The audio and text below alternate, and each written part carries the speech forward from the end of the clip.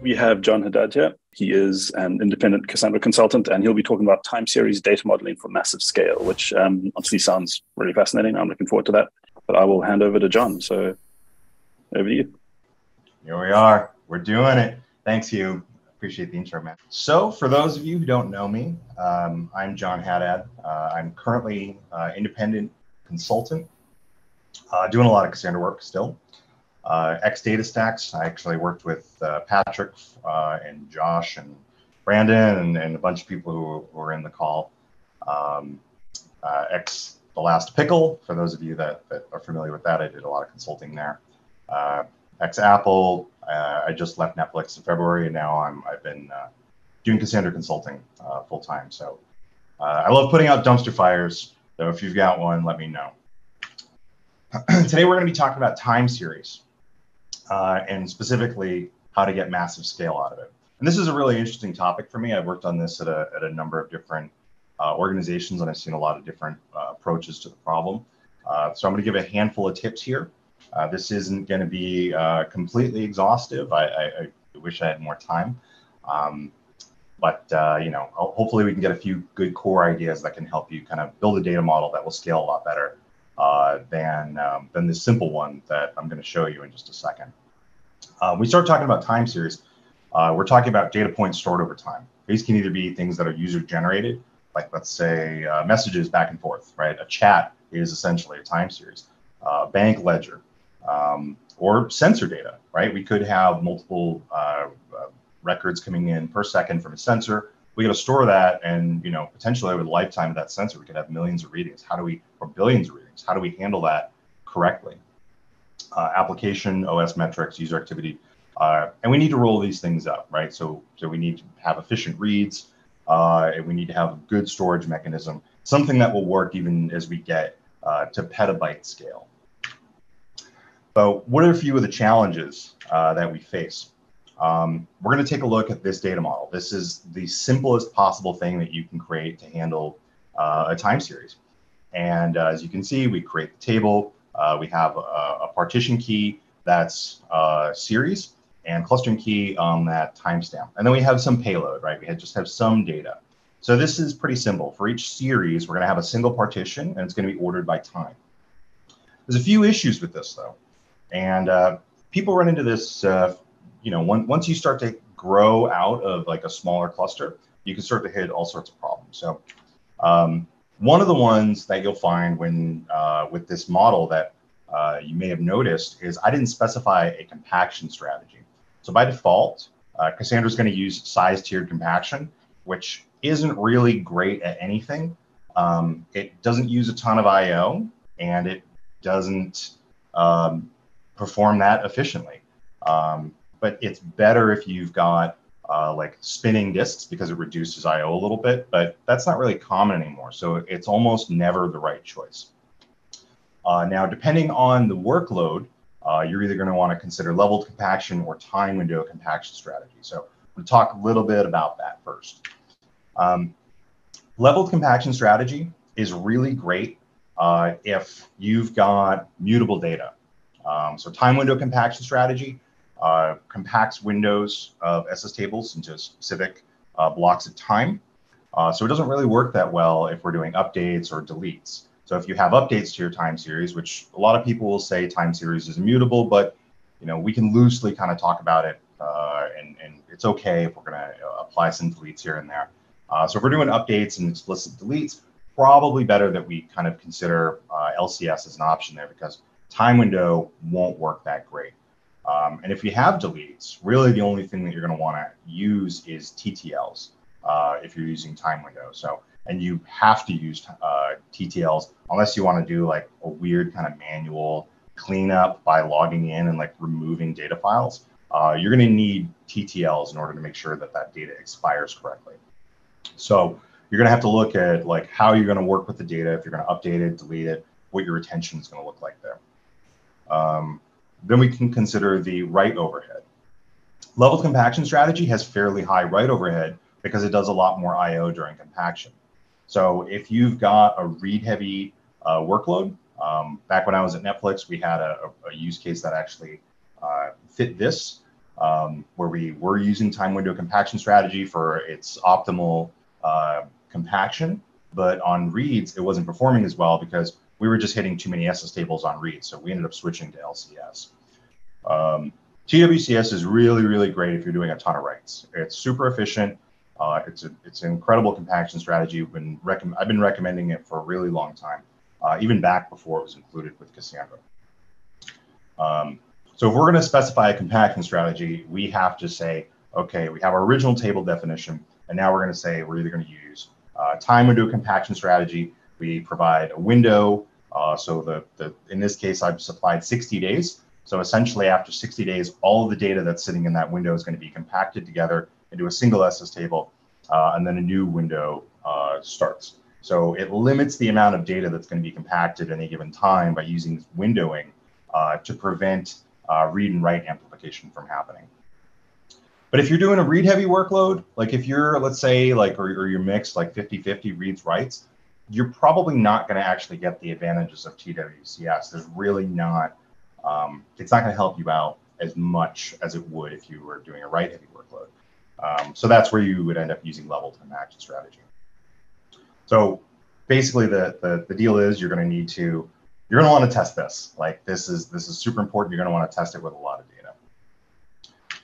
I wrote, actually, Alex Dijanovsky wrote a really good blog post back when I was at the last pickle on how to use TWCS. There's a ton of useful information in there. And since I don't have infinite time, I really suggest you go read it if you want to learn more about how this works.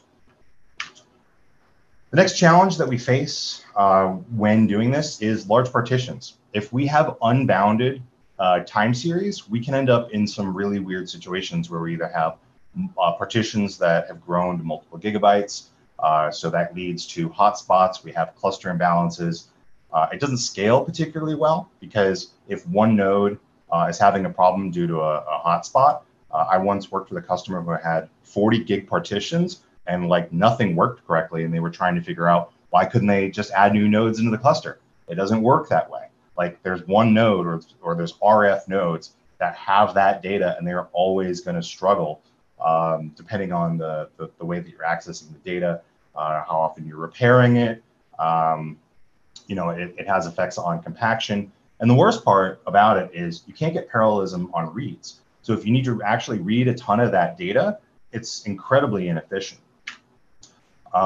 That's because of an underlying detail of how pagination works in Cassandra. So one thing that we need to know here that's really, really important before I get into the solution here is pagination works by essentially issuing a follow-up query. So as you can see in this diagram that I pulled from the DataStax documentation, the client executes a single query and gets a partial result set back. But one of the things that comes back is this token from the server. And let's say you get your first 20 records here, when the next batch of records comes over, it sends that token over, and that's just a starting point. So you're effectively just issuing a brand new query. So there's no real performance benefit from having a single partition that you're accessing sequentially. It just doesn't have any performance advantages. So what we want to do here, one of the things that we can do is start to create more partitions. We actually, if we know that we're going to fill out, we're going to want to have about 10 megs per partition. So if you're looking at, you know, this thing is going to grow for a really long time, just do a little math and try to plan for about 10 megs. That's my advice. Some people will tell you can do 100. You can go pretty high now. Like modern Cassandra is much better at handling large partitions, but there's not really a good reason to do so. So I like to stick to 10. It's just kind of my safe rule. But if you ended up with 100 by accident, it's okay. So the solution here that I'm pointing out is I've added a new field called day into the partition key. So now a partition key has the original time series ID plus a day. So every single day, we're going to be writing to a new partition. The reason why this is so great is because it allows us to have very we can limit the size of the partitions because there's only so much data that we're going to write in a day. So this ends up being extremely efficient. When we use this with leveled compaction strategy, it works really well because we're going to limit the number of SS tables that a given partition appears in. So it's better. It's good for reads. And we also, what's really cool is we can also query multiple days in parallel. So rather than having to wait for the driver to issue the query for the next page, and let's say if you wanted to get 30 days worth of data, and it keeps having to reissue queries, that can get pretty slow. Like depending on the number of records that you're fetching at a time, you could see a lot of time being spent just waiting on results coming back from the database. So if you query things in parallel, let's take that same example. If we were to have that day component in the partition key, and you wanted 30 days worth of data, you can issue 30 queries in parallel. And with a large cluster, you're gonna spread that over the entire cluster. You're gonna get 30 result sets back, and they're going to be in order the same way that they were before. But you get to take advantage of the fact that you have a cluster and your data is distributed around the cluster. So instead of putting all the pressure on one node, you distribute that to all of the other nodes. So that is a very, very effective mechanism. It absolutely helps. And if you don't have to use a day, you can use a week or a month. It really depends on the data and what it kind of looks like. But like I said, that's where you're going to want to shoot for that 10 megs. Next challenge that we have, data retention. So I mentioned TTLs already. So if you have a TTL in your data and it's static, so if you know that you have a 1-year retention and then everything TTLs out, that's great. That actually makes things really easy. But if you have a variable TTL or you don't know what it's going to be, or you think that things might change, it can be a little tricky because there's not a good way of updating your TTL for an entire table. The TTL is, even though on a table definition, you'll see it says default. If you have the option to supply a default TTL, that's written with the record.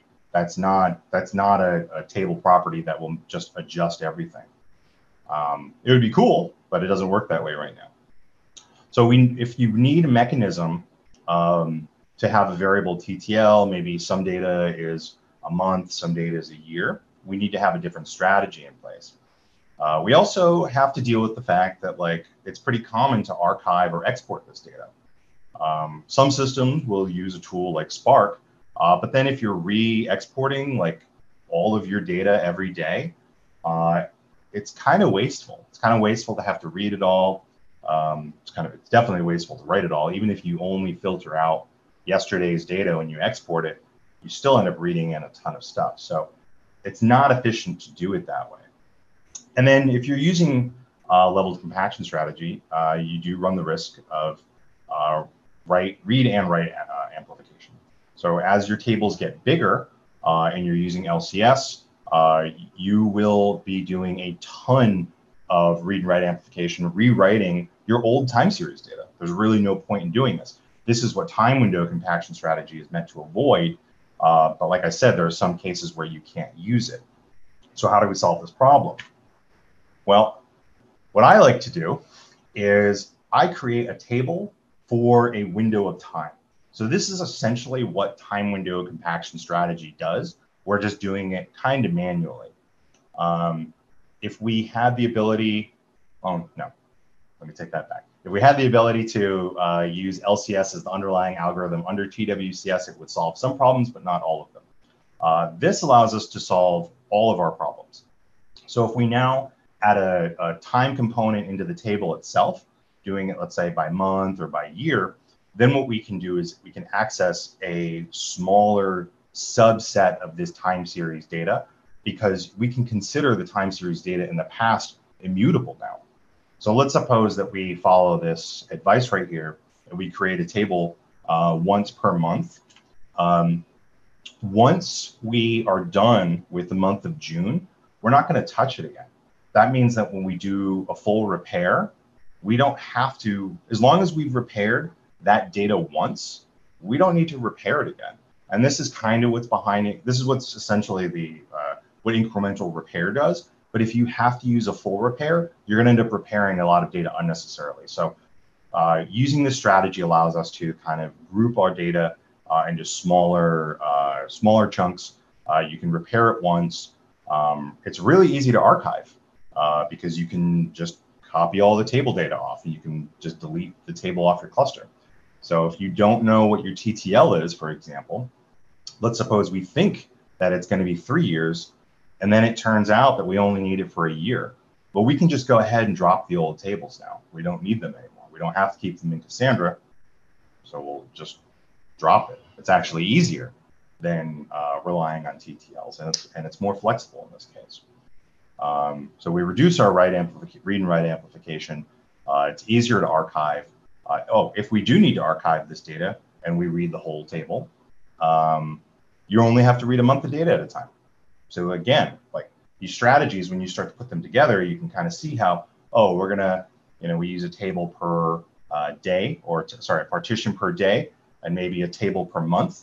Then we have 30 partitions or 31 partitions in a given table for a given sensor, and we can easily export it and move it around. So we actually have had a system very similar to this at Netflix, and it worked really, really well. I mean, I assume it's still there. So if we're going to do that, we have our table by day here. Oops. So those strategies I realize I can't go into a ton of detail on them because we don't have, like I said, infinite time. But I've outlined these strategies a little bit more in this blog post that I wrote back in 2017. So I go into a little bit more detail. It doesn't have, it's going to have a lot of additional information that if you're interested in this topic, highly recommend you read it. And I think that is, yep, that's all I have. All righty. Very cool, John. Thank you so much. That was great. We will see you next time. Thanks very much, everyone.